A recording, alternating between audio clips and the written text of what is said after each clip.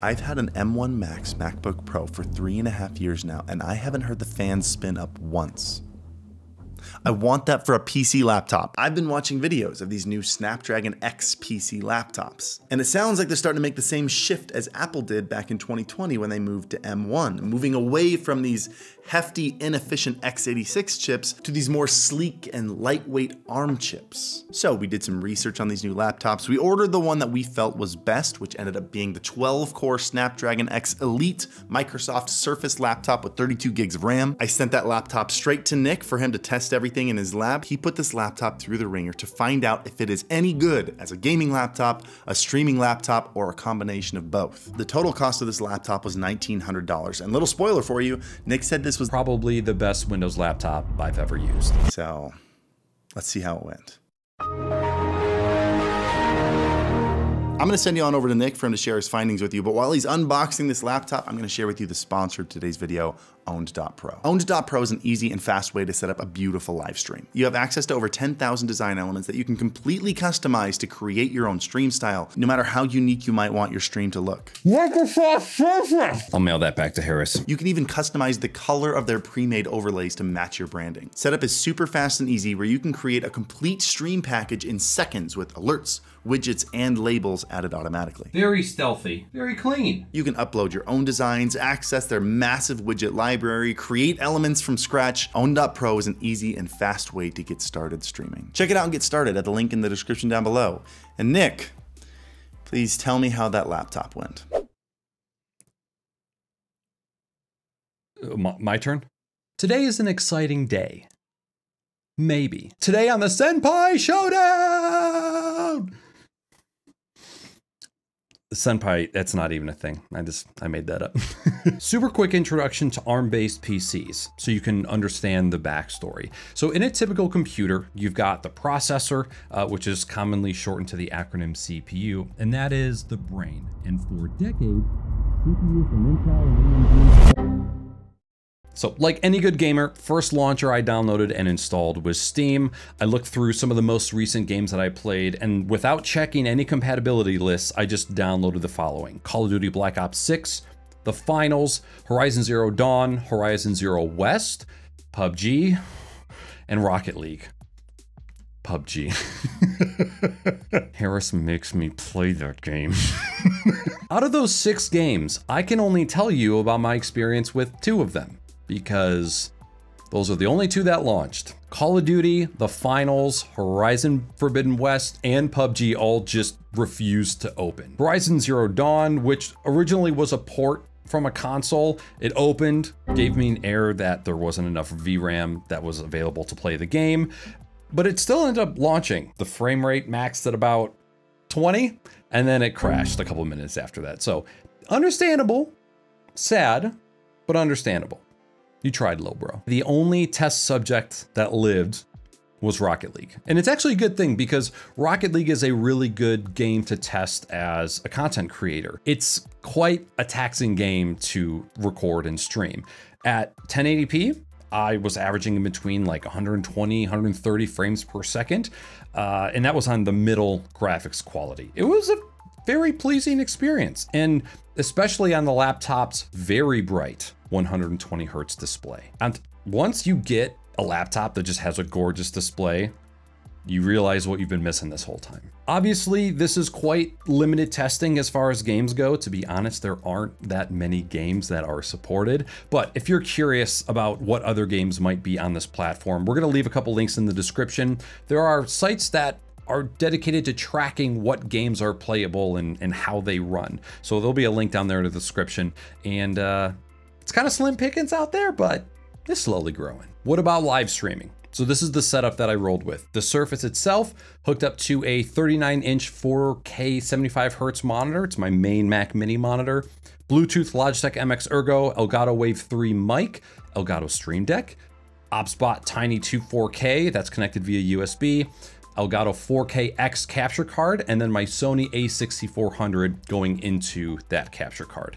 And then I'm also going out the capture card into a little monitor here so I can monitor myself. Making all of these connections possible in just a few ports because there's only 2 USB-C, 1 USB-A. So it's dongle life for us, unfortunately. I then booted up Rocket League with the same settings. I just kept all of the quality settings on high, the in-game quality settings. The computer didn't like that at all. So I had to drop the quality of Rocket League back down to, I think it's called performance, which is like middle ground. And then we were rocking again. So rocking on the edge, I would say.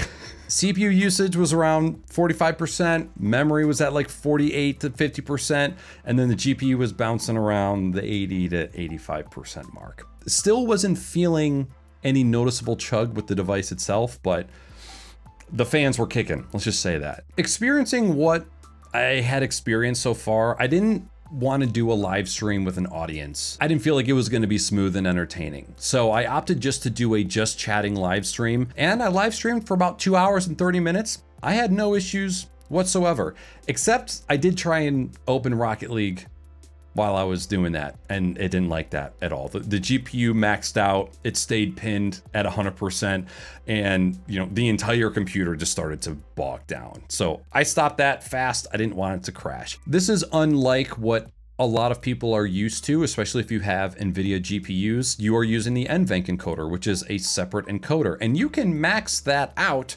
and not have your whole computer lag. But again, because this is an SoC where all of this stuff is kind of one unit of hardware, when the GPU started maxing out, everything started maxing out. At this point, the laptop has struggled with being a gaming machine, and it's struggled with being a streaming machine mostly, but performed pretty good at just being a just chatting streaming machine, like IRL style. However, as somebody who ran a dual PC setup on his stream for years, and as somebody who still runs a dual PC setup for recording, I was curious to see if this laptop could be used in a dual PC setup. And by the way, this is just recording. We're not doing a dual PC streaming setup, just doing a dual PC recording setup because the streaming didn't go so well. OBS was averaging between 50 and 60% usage. Like just OBS was using 60% of the entire CPU.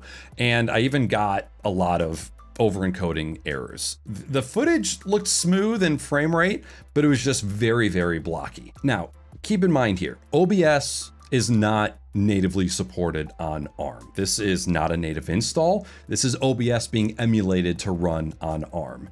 So the results, again, understandable. My final test was just to see how far that I could push it. So my gameplay settings, wanted to keep them the same. 1440p, 144 hertz. So this is what I tested. 1440p canvas, X264 encoder, medium preset, fast preset, faster preset. 1440p canvas, the AOM AV1 encoder, and I set the CQ value to 30. 1440p canvas, I tried the SVT AV1 encoder, CQ value of 30.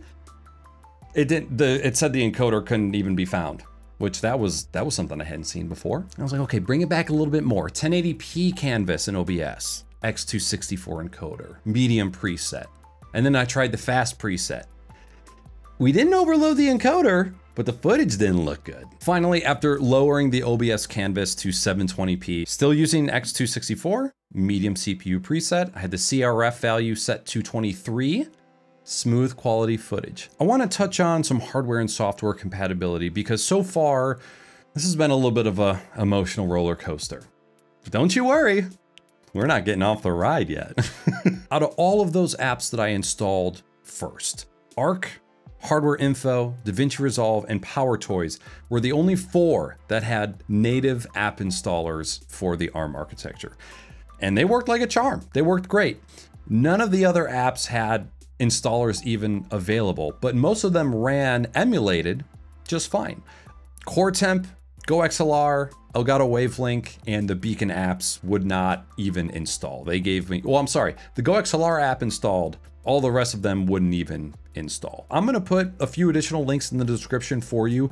These are websites that are dedicated to showing what software is and isn't supported. Okay, so that's the software side of things. So what about the hardware that I tested? So during this test, I tried the Elgato Wave 3 microphone, the Elgato Stream Deck, Elgato 4K X capture card, Logitech MX Ergo, a random USB hub, a random USB hub from UTechSmart, the ObSpot camera, Go XLR, and then the beacon mic.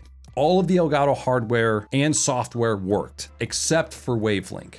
There's just no drivers available for ARM. And then while the OBS Center app would open and it would allow me to communicate with the camera, that would crash every so often. But I was able still to get it set up. And then lastly, the Go XLR and the beacon mic were the two final devices that I wanted to test and get running.